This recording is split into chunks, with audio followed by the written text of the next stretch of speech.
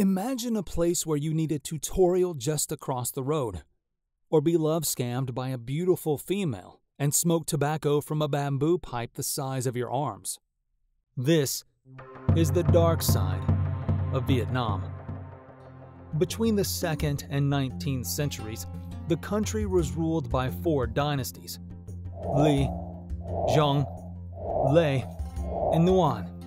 The Lê, Zhong, and Lý dynasties were the ones who repelled Mongol attacks and Chinese occupations to keep the country intact and unify the land. Then the Nguyen expanded the territory. It was not until the mid to late 19th century that the French came to colonize the country. Many Vietnamese fought to seek independence and were imprisoned for their cause. Then the Japanese took control of the territory in 1940 until the country declared itself an independent nation in 1945 after World War II. But this is not the end of Vietnam's struggle for their independence. France wanted to regain control of the country, leading to the Indochina War in 1946, where Vietnam won. Then, the Americans got involved in the Second Indochina War between the South and the communist-backed North Vietnam from 1955 to 1975. The country finally unified again in 1975 under the Socialist Republic of Vietnam after the North won, and the American troops left Vietnam. The country is now ruled under a socialist-oriented government and continues to prosper. But there's one scar that's still left after the war: Agent Orange. Agent Orange is a chemical sprayed during combat by the American troops between 1961 to 1971. And this chemical is still leaving impacts on millions of people in Vietnam. The U.S. program sprayed 80 million liters of herbicides in Vietnam, Cambodia, and Laos, according to reports from the Vietnam Association. The main reason is to kill their enemy's food source. The deadly chemical dioxin was found to be one of the most toxic chemicals known and can lead to serious diseases. The chemical still contaminates Vietnam's soils and rivers, making their plants and fish toxic. Almost 4.8 million Vietnamese have been exposed to this chemical, causing almost 1 million cases of different diseases like birth defects, skin disorders, autoimmune disease, liver disorders, psychosocial effects, neurological defects, and gastrointestinal defects. What's sadder is that 192,000 of these people are children. Due to this, the U.S. government donated millions to clean up the effects. But many scientists have claimed that many generations in the future can still be affected by it. An Agent Orange specialist concluded that it will take about 6 to 12 generations for dioxins to subside. One good news in Vietnam is the success story of its economic development. After its economic reformation in 1986, Vietnam shifted from one of the world's poorest nations into a middle-income economy.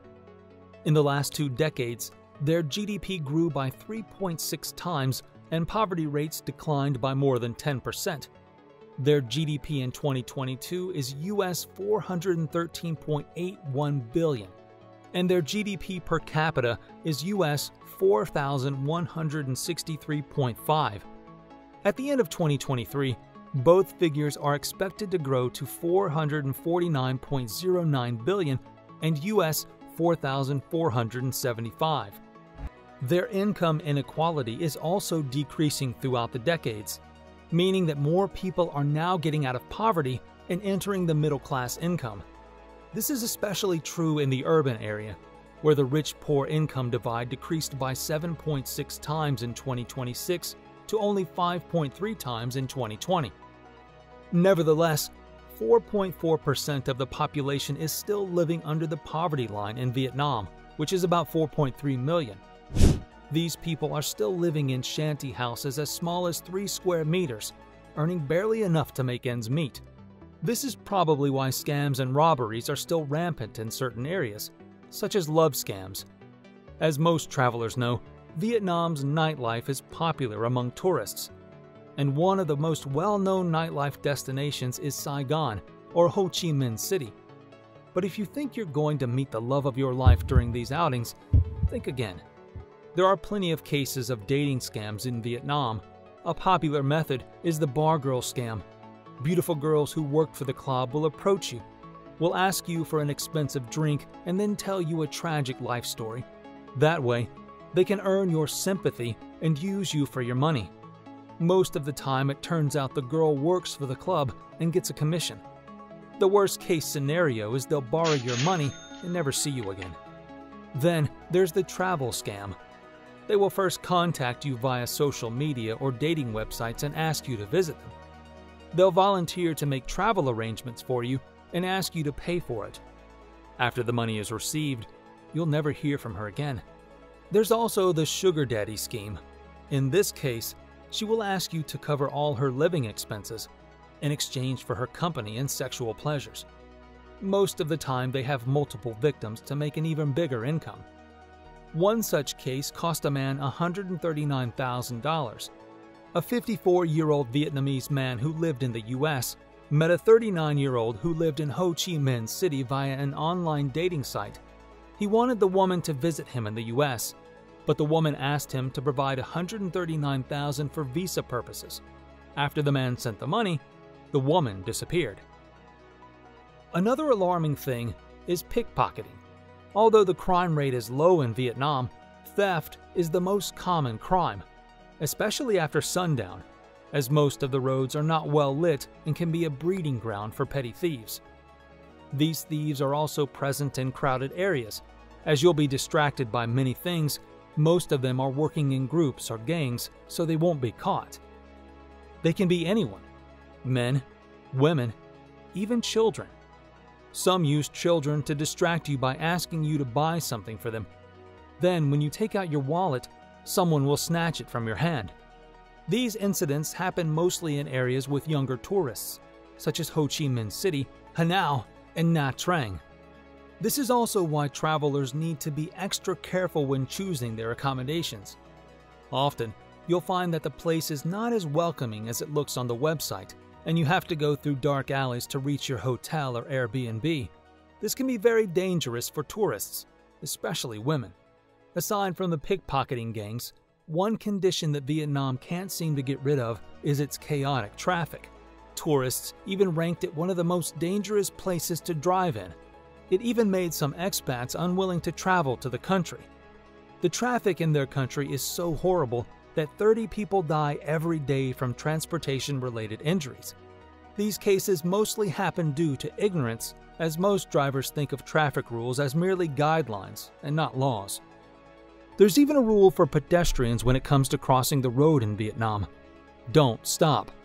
Because the traffic is so congested, you can never reach the other side of the road if you wait for drivers to stop. People usually step into the road without looking and then walk straight to the other side without stopping. You'll see the motorcycles magically going around the pedestrian even without touching the brake. Another interesting fact about Vietnam is a smoking pipe called Tho Lao. If you go to North Vietnam and visit a tea shop, you'll find people smoking tobacco from a very large bamboo pipe.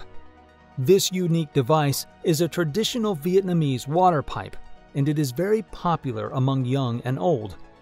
Many have quit cigarettes and moved on to the Tho Lao because they thought it less harmful. In fact, it has more nicotine content and is more addictive compared to cigarettes. The nicotine is so dangerously high that people who are not used to the Tho Lao often pass out after their first hit, so be extra careful. One crime that is on the rise in Vietnam is human trafficking. The country was even dubbed as a trafficking hub for its region. Most of the victims were trafficked to foreign countries, but police claim that trafficking cases within Vietnam are also on the rise. From 2018 to 2022, there were around 440 cases of human trafficking, ranging from sexual exploitation, labor exploitation, and even human organ trade. One particular ploy the traffickers use is promising an easy job with high incomes doing illegal work in a foreign country to the victims. If they want to return, they need to pay a high fee. Another ploy is by promising to marry them off or giving them up for adoption. After the victim is out of Vietnam, they'll seize all the victim's papers and force them to work illegally. Vietnamese authorities have been working hard to eliminate this issue and rescued more than 800 victims so far since 2018. Most victims have said that unemployment was the real issue and what drove them to say yes. Vietnam is a vibrant country with rich history and culture. Despite its issues, the country managed to make significant progress over the years. With its resilience, hopefully Vietnam will become better in the future and overcome its dark sides.